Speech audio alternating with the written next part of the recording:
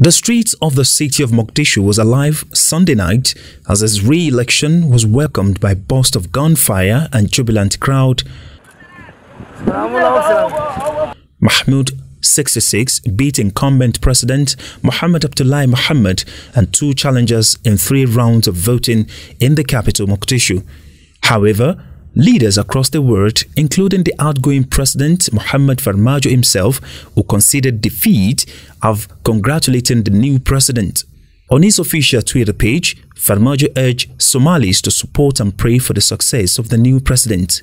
"I congratulate the President-elect, my brother, His Excellency Hassan Mohamud, on his re-election as our nation's 10th president. I urge all my fellow citizens to support and pray for his success.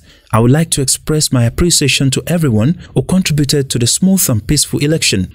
Ethiopia's Prime Minister Abiy Ahmed said on his Twitter page, "I would like to congratulate former President Hassan Sheikh Mohamud on being re-elected as the President of the Federal Republic of Somalia. I look forward to working closely with you on common bilateral and regional interests." Outside Africa shores, Elian Omar, Somalia-born US Congresswoman, said the Somali people were all winners in the election. "Congratulations at Hassan Sheikh Mohamud for winning the presidency of Somalia, and congratulations to the Somali people.